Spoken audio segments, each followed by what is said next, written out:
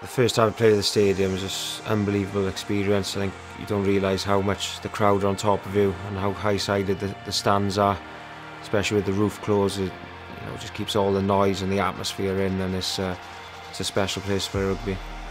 Wearing the shirt, you think about everybody who's helped you over the years and who you're representing, from your family to your local community, and then having 70,000 odd supporters and a great bunch of boys around you as well. It's an unbelievable experience.